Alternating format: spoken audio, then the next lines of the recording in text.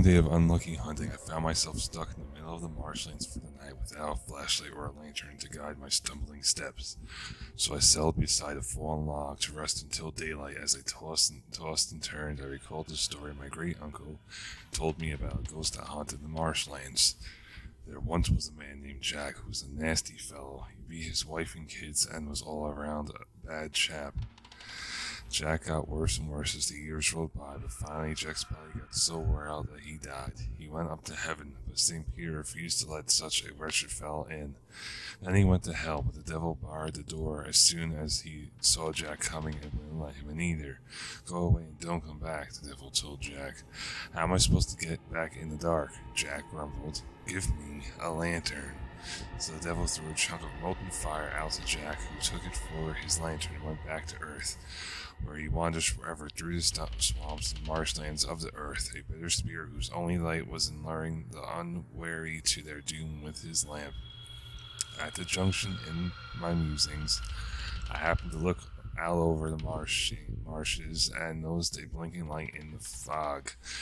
Is that you, Jack-o'-lantern? I called jovially. Jack, Jack, a voice whispered. Jack, Jack, a voice whispered.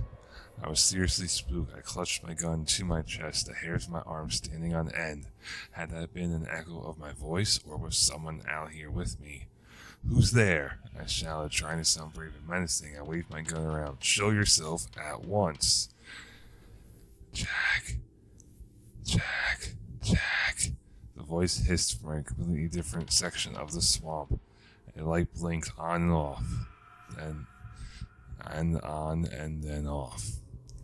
Shudders ran up my spine at the sound of the ghastly voice coming from nowhere. I held it up against the log, wanting something firmer at my back. Suddenly the story of the jack-o'-lantern didn't seem so funny. My heart was pounding so hard it made my chest hurt. I strained my ears in the silence that fell over the swamp. Jack, Jack, Jack.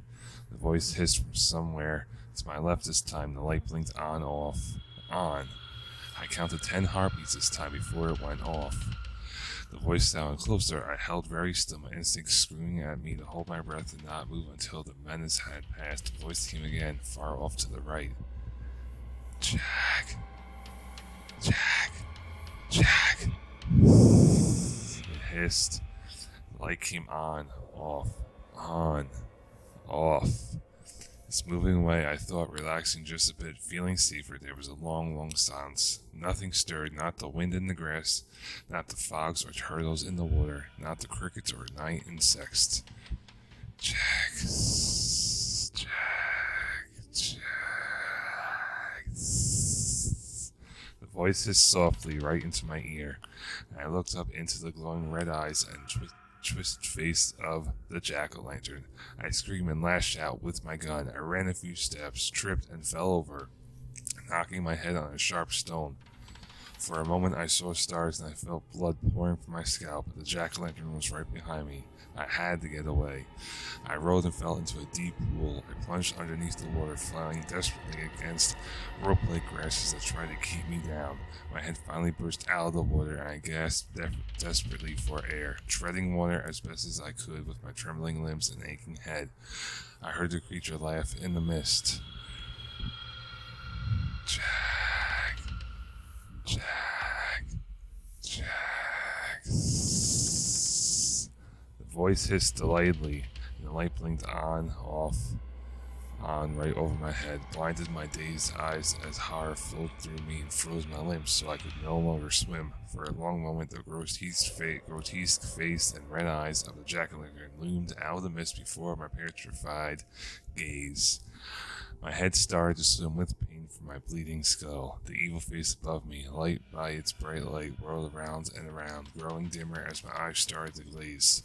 I was vaguely aware that I should keep swimming, keep trying to make my way to the edge of the pool, but the effort was too much for my suddenly heavy limbs. I barely noticed myself plunging down into the watery depths of the pool, too stunned by my injury to fight my way to the surface a second time. Then there was only darkness and silence, a voice hissing, a cold triumph. Jax.